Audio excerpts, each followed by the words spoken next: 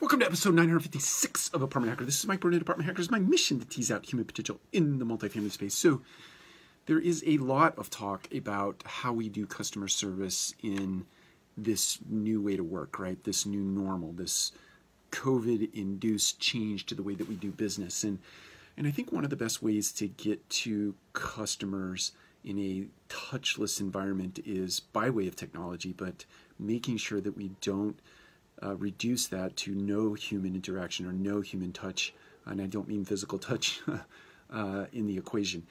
I think the way that we touch people today is by getting information to them as quickly as we possibly can, and we do an and one. Let's take it an example from basketball as a sort of analogy. So if someone is in basketball is driving down the lane and they score a layup, but they are fouled by the opposing team, then there is an and one, meaning you scored the bucket and you get to shoot a free throw.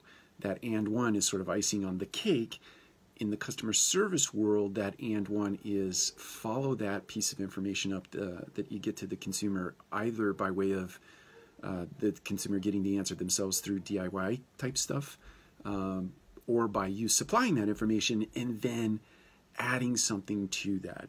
A simple thing like a thank you, or is there something else that I can do for you, or something completely out of left field. There are enough pieces of information in our CRMs these days that you could actually pass along something to that consumer that is of meaning to them, that they have given up to you in some way, shape, or form through conversation that you've logged in your CRM.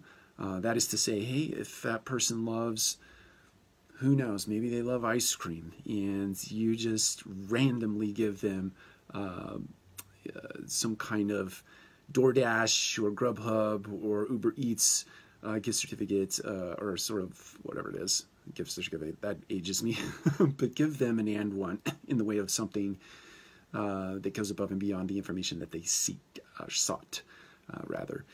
That's the tip for the day. I hope that each one of you have an amazing and wonderful week. Take care. We'll talk to you again soon.